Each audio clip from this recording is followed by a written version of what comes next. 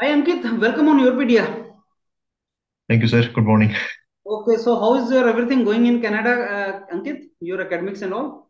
So academics is good, but still, it's winter time, so we are Yes. trying to cope up with the Lot of wind. chilled ambience there, huh? Chilled climate weather conditions. Uh, Very much chilled, sir.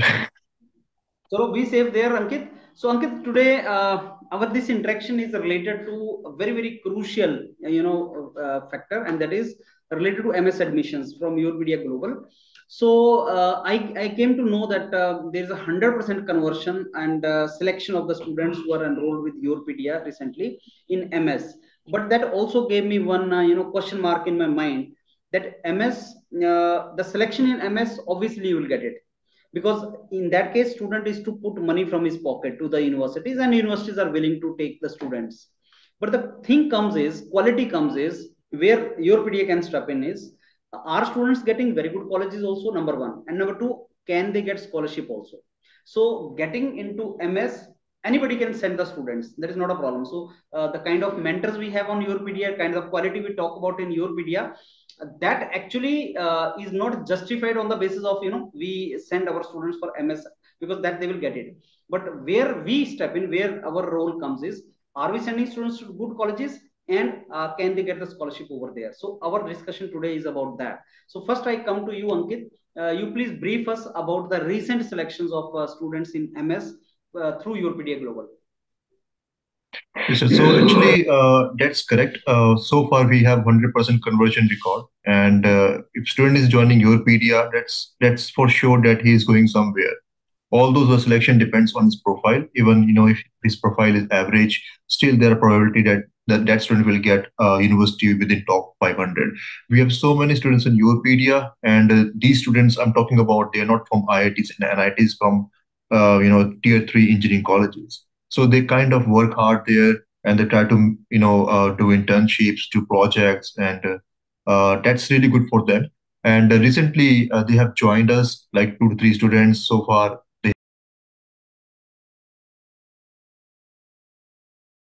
They have got really good selections in USA, in Australia, in Europe as well, and in Canada as well. So our recent selection, his name is Gitartha, and I think interaction is already available on YouTube with him.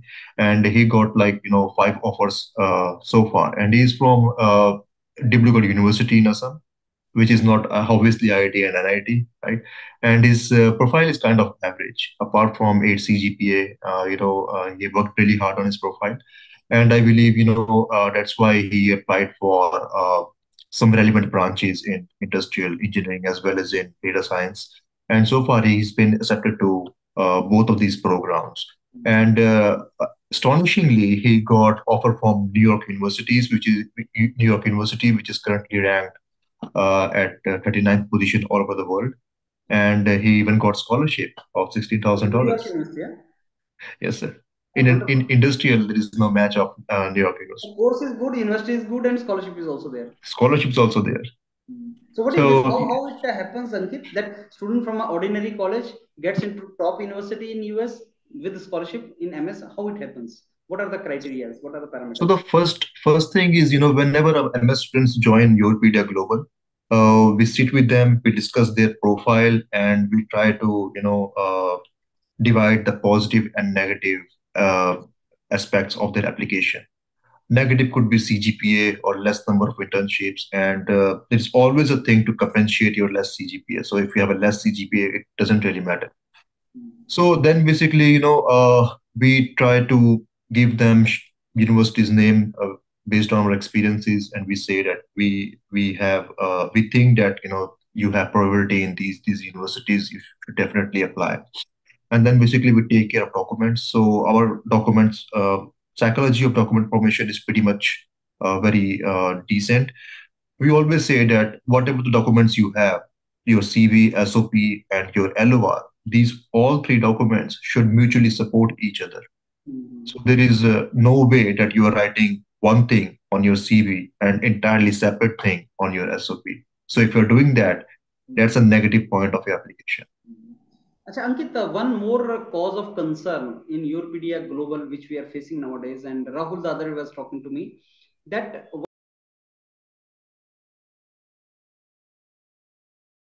what is happening is like student from very good colleges like IIT, NITs and all, they are sitting in complacency or they are preparing for placement, whatever, and not focusing total on application abroad, and they don't give their 100% in that particular process.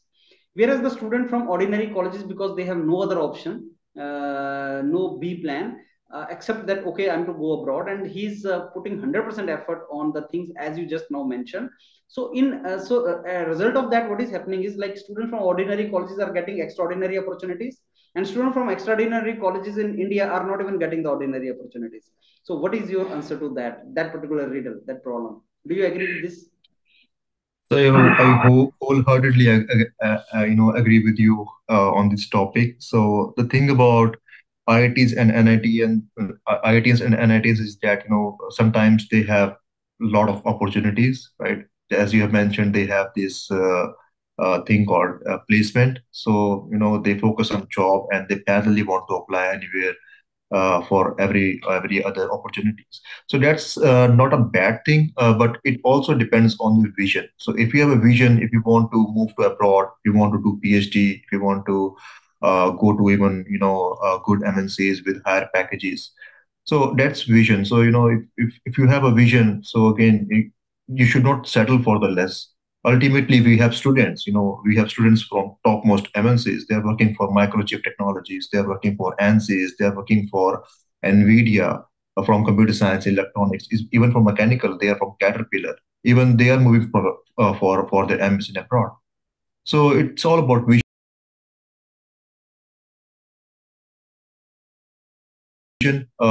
You have to be very active. Selections are already there for you. But the thing is, you don't know what will happen if you don't apply.